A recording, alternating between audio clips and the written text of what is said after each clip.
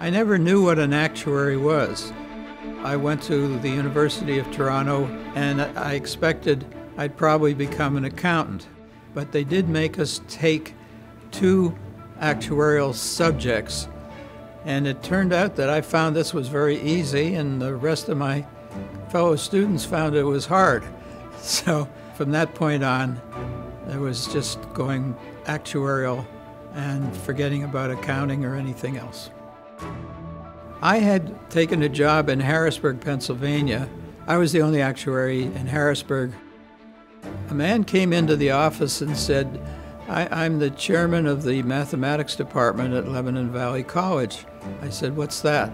He says, well, it's a school about 20 miles from here. So he says, well, how do you become an actuary? I said, well, you have to pass these examinations.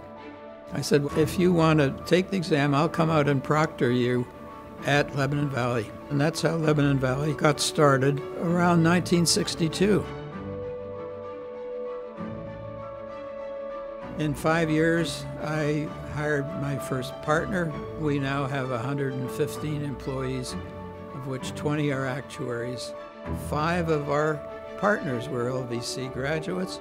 We have another 10 or 15 who graduated LVC who do very fine work. I have a bachelor's degree from the University of Toronto. I have a master's degree from the University of Wisconsin. And I have an honorary doctorate in science from LVC.